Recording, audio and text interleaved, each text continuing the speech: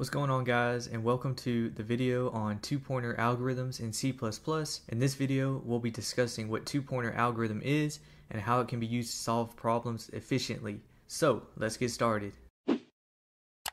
The two-pointer algorithm is a technique for solving problems that involve searching for a target, value, or a range of values in a sorted array or string. It works by maintaining two pointers, usually called left and right, that traverse the array or string from both ends towards the middle, and usually stopping when the two pointers collide.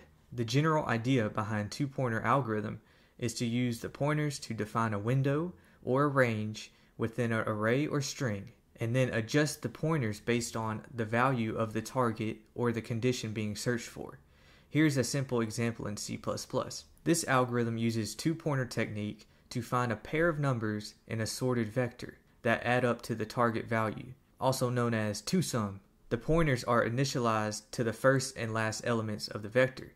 Left is at 0 and right is at the last element. And then the two pointers are then moved towards the middle based on the sum of the values of their respective positions. A sum, we then add the left element and the right element. If the sum is equal to the target value that we're looking for, we return true. Else, if the sum is less than the target, we increase the left pointer. Otherwise, increase the right pointer. We will keep doing this until the two pointers collide, and then if that happens, we will return false. One of the main advantages of the two-pointer algorithm is that it can solve problems that have a time complexity of O of n or less, which is much faster than the brute force or nested loop method. The two-pointer algorithm also saves space by only using two pointers instead of creating an additional array or using other data structures. Some common examples of problems that can be solved using the two-pointer algorithm include finding a pair of numbers in a sorted array that add up to the target value, finding a subarray in an array that has a given sum, finding a subarray in an array that has a given product, checking if a string is a palindrome, finding the longest substring in a string that is a palindrome, and finding the intersection of two sorted arrays. As you can see, the common thing among two-pointer problems is that the technique is particularly used for solving problems that involve searching for a target value or a range of values in a sorted array or string.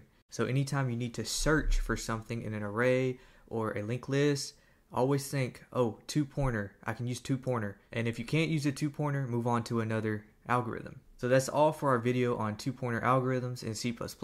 I hope that you now have a better understanding of what the two-pointer algorithm is, how it works, and the types of problems that can be solved using this technique. And don't forget to practice this two-pointer technique. I will list down some problems in the description that you can directly after this video go and try and solve. Thanks for watching. Don't forget to like and subscribe, and I will see you in the next one. Peace.